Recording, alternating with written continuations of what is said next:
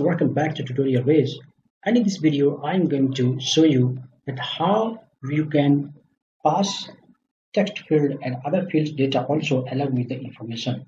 In the previous video I have displayed you that how you can use reactive form and upload image, but in the previous video there was only image uploading facility. So in this video I'm going to display you that apart from image, how you can pass. So in this video, we will resolve the problem. So now let's go to the form here and add one more field, say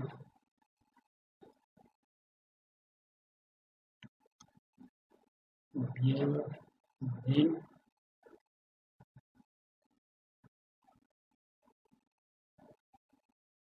to type text name equals to broad name form control name equals to broad name. Also one more field, say product description. So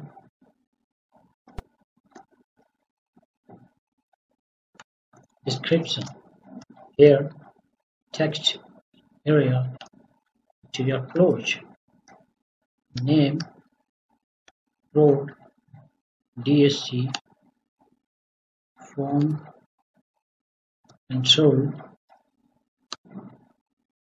form, control, name equals to broad DSC.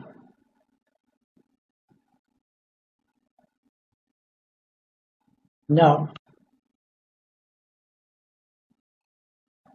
let's go to here and check. As you can see, there are two other fields apart from the image. So here two, let's write here. Here I'm not concentrating on design part. Currently I'm concentrating on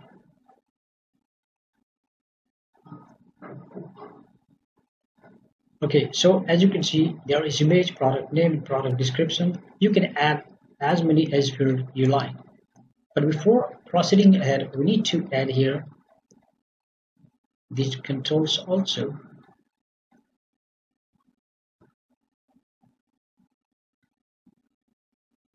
So here will be product name and product DESC, two other fields. And apart from that, you need to also append the value here, two other values append. Let's change its name to product name and here too.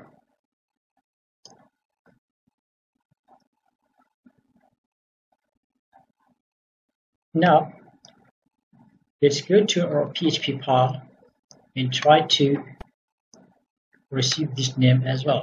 Echo then dollar post then product name. Similarly, product description.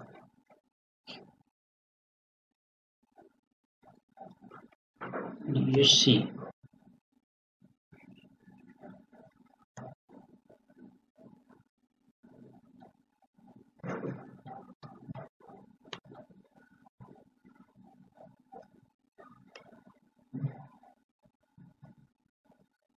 Now let's write something and upload one image.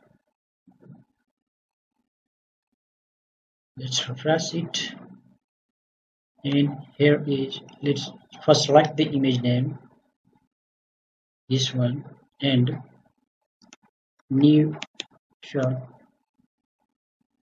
This is new insert description. Now we will okay. Now let's go to network and check if everything is fine or not. So here you can see image is successfully uploaded, as well as the product name is passing and product description is also passing to PHP file. Now you can write here, insert into code your PHP MySQL code, like insert into, then maybe product,